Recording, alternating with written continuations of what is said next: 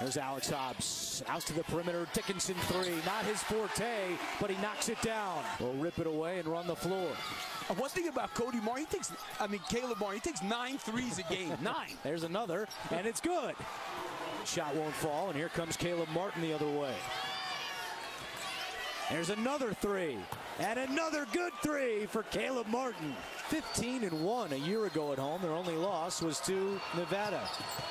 Johnson to Porter, pretty. Dembley trying to answer. Cannot. Alston the offensive board. Put back and one.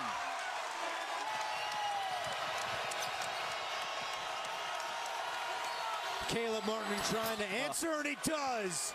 And he tells the crowd to quiet down a little bit with the finger to the mouth. Thurman looking for a foul, doesn't get the call. Alston up ahead to Dickinson. Dickinson inside. Alston! And one! I'll tell you what, he don't look real strong, but he goes up pretty strong. I mean, and that last move he had was pretty good when he flexed, and that's pretty good too. Wacker lost it. Cody Martin over to Porter! Get on up, my friend! Ray Porter, the answer at the other. A good one on CBS Sports Network. Henson for three. Front rim.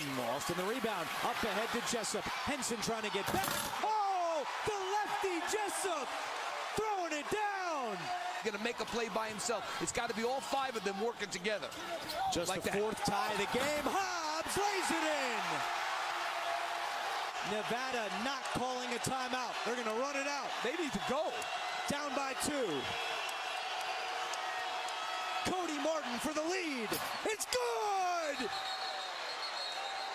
That's the one shot they shouldn't take. I'd say, well, they don't need Cody Martin taking a 3 off the dribble at the end of the clock. And that's exactly what they did. Coming into the night in Mountain West play, he was 0 for 10 from deep. You know, see, that kind of a shot, you just can't put a premium on confidence, experience, and, you know,